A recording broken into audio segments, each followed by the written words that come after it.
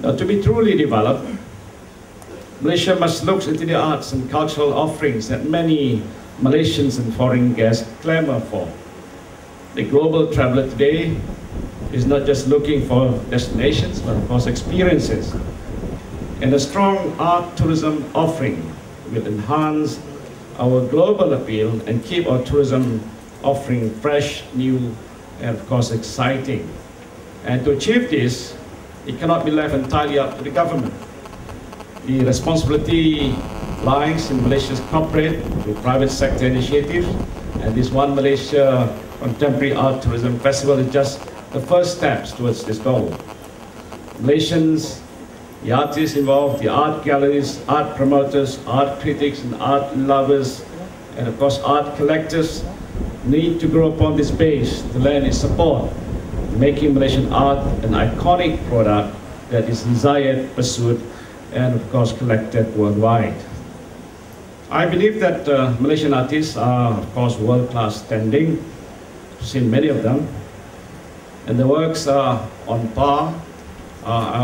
Maybe I believe some are much better than some other artists in the world. I'm told that since 2006, prices of the better-known Malaysian modern artists have soared, some even 100-fold. So it's worthwhile to buy those stuff here inside later on. And of course, our Farhan and Elia knows better than many of us how they have acquired over a number of years very important masterpieces, especially among Malaysian artists, and I do really appreciate that sort of initiative.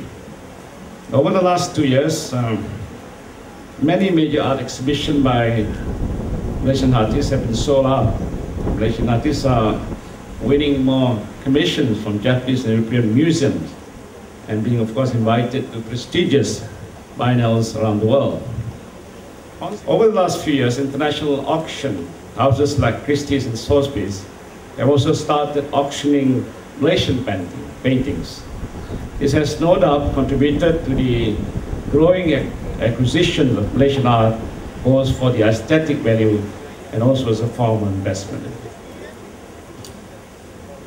To those active in the art industry, I of course appreciate your efforts in creating, appreciating and collecting beautiful artworks, and to the artists, especially, you bring meaning to man's mere existence with your keen observations of life using simple colors and brush.